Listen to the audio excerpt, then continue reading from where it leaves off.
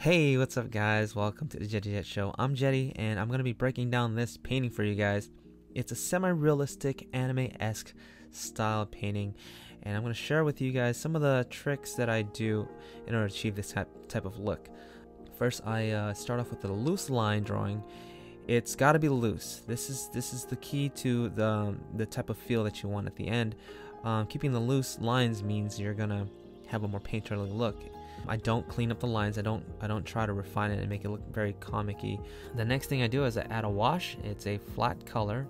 The color I'm using here is a pretty saturated orange, and this is going to serve as a base color that's going to harmonize all the colors and paints that go on top later. Next, I create a silhouette for the figure so that I can clip mask it so that anything that I paint above it on a new layer, it stays within that shape, and it makes my painting a lot faster, and I don't have to be as careful when painting. Here I'm drawing kind of some general shapes in the background. I'm adding a window in the back, and that's where our light source is going to be coming from. Right now I'm just adding the hue variations, and I'm thinking about her in shadow.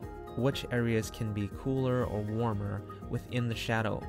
Alright, the next stage is to go darker, starting with the hair, eyes, eyebrows, and lips. So we're just gradually getting darker throughout the whole painting, and I'm using a default dense brush that comes with Clip Studio Paint. Nothing too special. I'm just painting in the hair in a flowy shape, leaving spaces for lights, and it gives the hair that rhythm and volume. And now establishing some direct light, and this direct light that I'll be using is kind of backlit, so creating kind of a halo effect. And really quickly here, I actually paint over the lines by locking the transparency of the line and using a lighter kind of warm tone to paint over those lines, making them a lot more transparent. So it gives you that feeling that the lines are pretty much going away at this point. Alright, so now I'm adding some reflected light, and those are the lights that bounce off of the room and back onto her skin in the shadowed area. And by adding those reflected lights, it's going to really round off our form, giving us that three-dimensional look.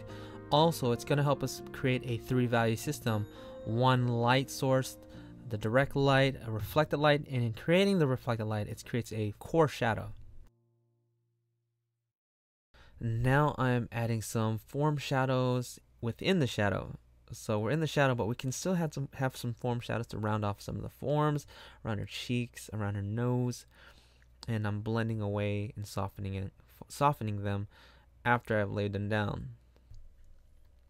After creating those form shadows, those kind of secondary darks, I go for my darkest of darks, and those are basically going to create some stronger edges, some cleaner edges, and I'm going to look for crevices and pockets of darks where there's space, or where forms are touching each other, and there's a dark pocket in her hair, and it can get really dark because her hair's a darker value overall, and especially her eyes. Her eyes are a great spot, place for creating attention and keeping our focus. You want to be selective where you're going to put your darks. They can be anywhere, but wherever you put those darks, that's where our eyes are going to be drawn towards. Alright, so at this stage, as you can see, the darks and the lights are really helping the lines to fade away, and as if they're not even there anymore. And we can pick out from the lights and shadows that we've established to pull out some fine detail like the hair strands and clean up some of the edge work.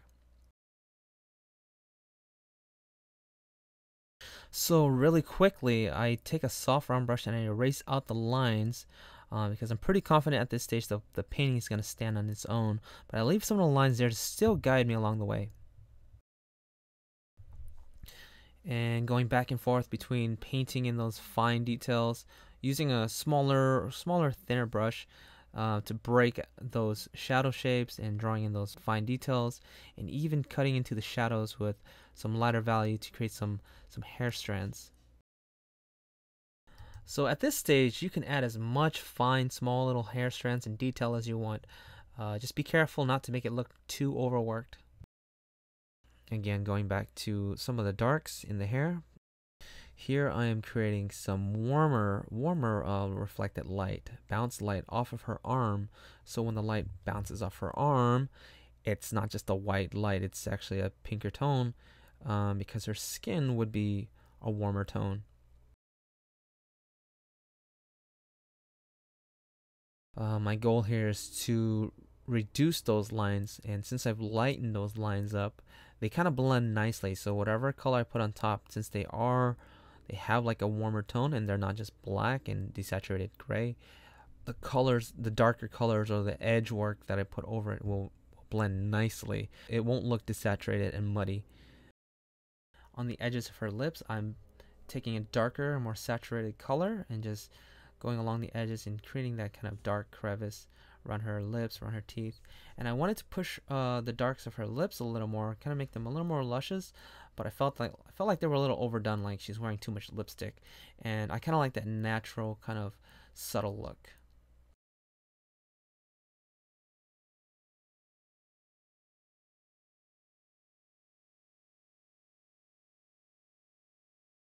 So this is based off a photo and a photo study, and anytime you find like a really nice photo with good lighting, take the opportunity to study it and just paint it. Just do a direct copy and see what you can learn from it. And you can use this technique.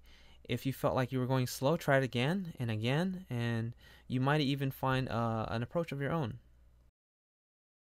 Alright, now we're coming to the final stages of the painting. And I'm pretty much painting on a flat layer now. So I've flattened all the layers and they're just sitting above the actual layers. And I'm looking for the lines and I'm painting them away by color selecting and color picking the colors around those lines and just painting them away. And also I'm looking for kind of patchy brushed areas where they're kind of too hard edged and just softening them away with a soft brush.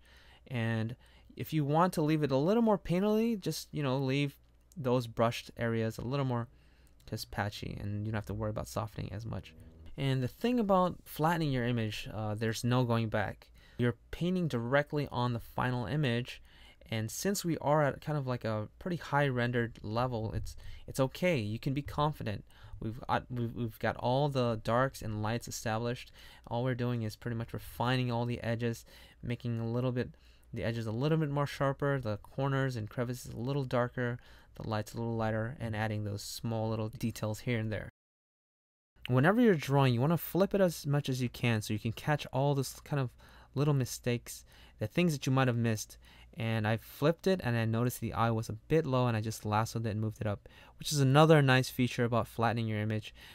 All of the layers are on one layer, and whatever you need to change can be easily shifted with your lasso tool. But make sure you flip the drawing as much as you can in the earlier stages. The earlier you catch your problems, the easier it is to change.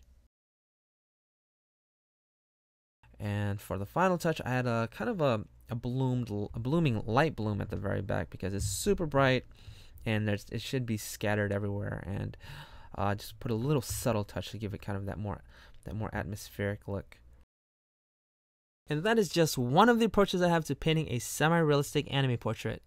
I hope this helped you guys. If you want to help me to create more of these kind of videos and get the full in-depth breakdowns, I've finally created a Patreon. Yep, and as a supporter of my Patreon, I'll be giving out exclusive content like original PSDs, Manga Studio Clip Studio paint files, so you guys can play with the layers. And I'm also going to include original resolution JPEGs and the line art so you guys can play around and paint on and experiment with.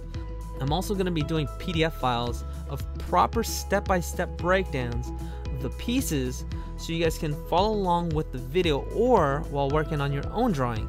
I'll also have longer detailed video breakdowns talking about the specific tools I use, how and why I do things. And finally, if you want the rewards individually and you don't want to support me through Patreon, you can purchase them on my Gumroad. I have a Gumroad now.